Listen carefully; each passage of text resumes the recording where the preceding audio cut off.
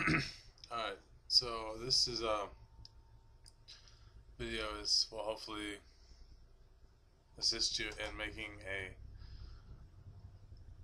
a light sequence for your for your APC or Launchpad or anything. But I guess for if you're utilizing the APC for making a drum sequencer like I did in the previous video, or any other kind of device doing whatever you're doing. If you just want some blinking lights to go with your sequence, here's how you do it in Ableton. So we just load up a new project, or your existing project, or whatever. You're just going to be adding a track. It could be audio or MIDI. But I'm going to use a MIDI track just because I find it easier.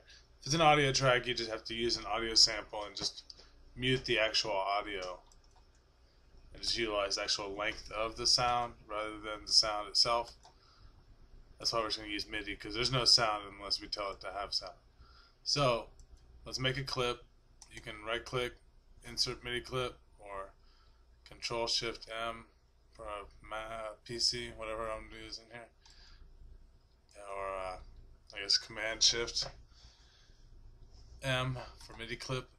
So we insert a clip, and we need it to be a specific length.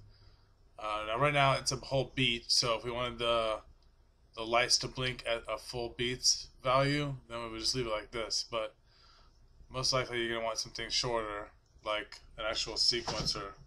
Let's say 8 beats at 1/8 note value, or if your steady beat is going at 120 or 130 ish, you got your steady beat there, then you think of the inner beat, the 8th beat, the 8th note. So that's what I'm going to be doing, is an 8th note here. So you can do whatever length you want, really. So to make it an 8th note, we'll bring it to 1.1.3, because that was a full beat, or a full bar, which is 4/4 and 120. So there's your 8th note length. Now we need to set the launch follow action. So we open up the launch area here in the clips section. If you're over here with the instruments and the effects, that's the wrong area. But it is fun, equally fun. But over here is where we need to be, in the clip area. And then you set the length. Right now it's set to 1 bar, 0 beats, and 0/16. We need it to be 0 bars, 0 beats, and 2/16, or an 8th note. Alright, and then we need the follow action to play next. So what that means is this clip is, when it's done playing, it's 8th note length of time. There's no sound, it's just time. When it's done playing that 8th note, it's gonna play the next clip, and as long as we want. We want it to be eight notes, because we're gonna go across the board here on the APC or Launchpad or whatever, with eight buttons. And we'll just make that one. Once we have it this length and with this follow action, then we'll just duplicate this 7 times. So now we have 8 scenes in one track. And this can be, in your normal session, like I've got it set up with my drum sequencer and a bunch of other stuff, multiple tracks, whatever. So now, with this setup, you're going to be able to utilize 1 row for the sequencer lights, and then the majority of your area for launching clips. So now what we need to do, this works already. So you see the lights are going, the metronome.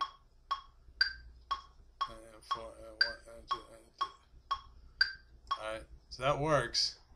Well, we want it to go this way. Right now it's going that way because that's APC lines up with the scenes and all that went up. We can just scoot over here.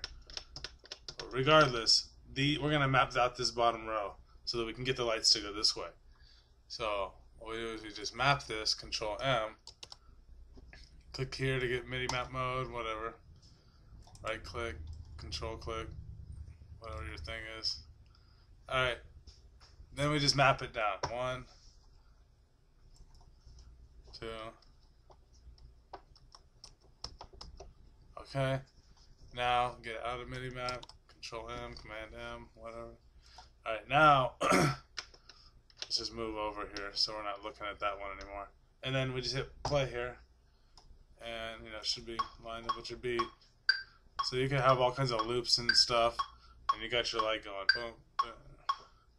So like I got my drum machine over here, bass drum, snare, open hat, whatever hats, whatever, and I can still get my scenes and then trigger stuff.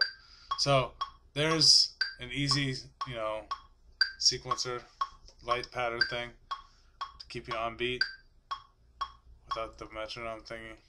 And you can even make them slower too. Like I got another one going at like 4 bars length right here. So that one's playing something else. It actually plays. So like you can make this actually play something.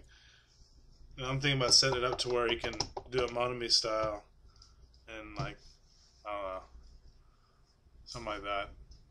We'll see. But you could put an instrument there. But right now it doesn't have any sound. It's just making lights. So enjoy. And before we get into this, you have to know that the APC is normally just a control surface. So if you want to utilize the MIDI mapping functionality, you have to enable that here in preferences. Right here, MIDI. See, right, I have it on, in, and out for the APC's MIDI functions. If you're just using it as a control surface, you can have all that off and then just have it set up right here, and it just works as is. But if you want to use this MIDI mapping too, you need to have these 2 lights on, these 2. So the remote on and off for our output, in and output. So once you make sure you have that, then you can MIDI map it. So